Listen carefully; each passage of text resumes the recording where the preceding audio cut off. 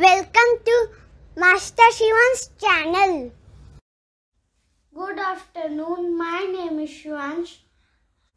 I will tell about my wonderful water cycle project.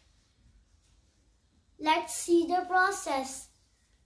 Sun hits the water vapor or steam goes into sky and form white cloud. When many white clouds join together to form black clouds,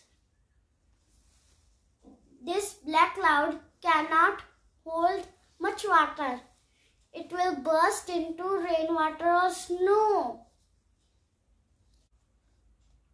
Again, water flows back into sea or ocean or ponds and underground.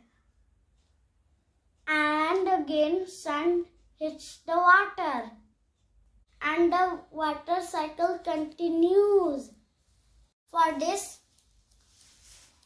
water cycle project, the materials required are 1 A4 size sheet, 1 sun cutout, 2 clouds cutout,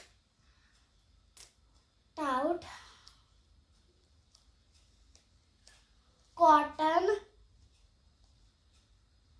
glue, sketch pen, watercolors. Thank you.